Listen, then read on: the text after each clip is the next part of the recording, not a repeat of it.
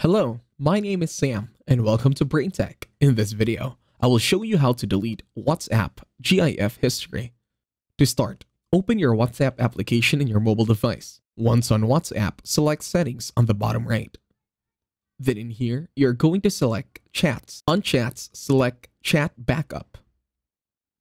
And then in here, you can also have the option to select Backup Now. Once done, close WhatsApp, then open your settings.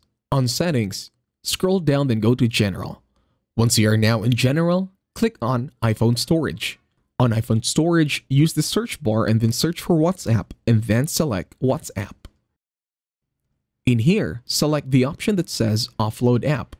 This will free up storage used by the app.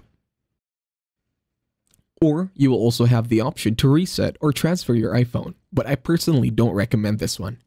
And that's it. Thank you very much for watching. Please leave a like, share, and subscribe to the channel.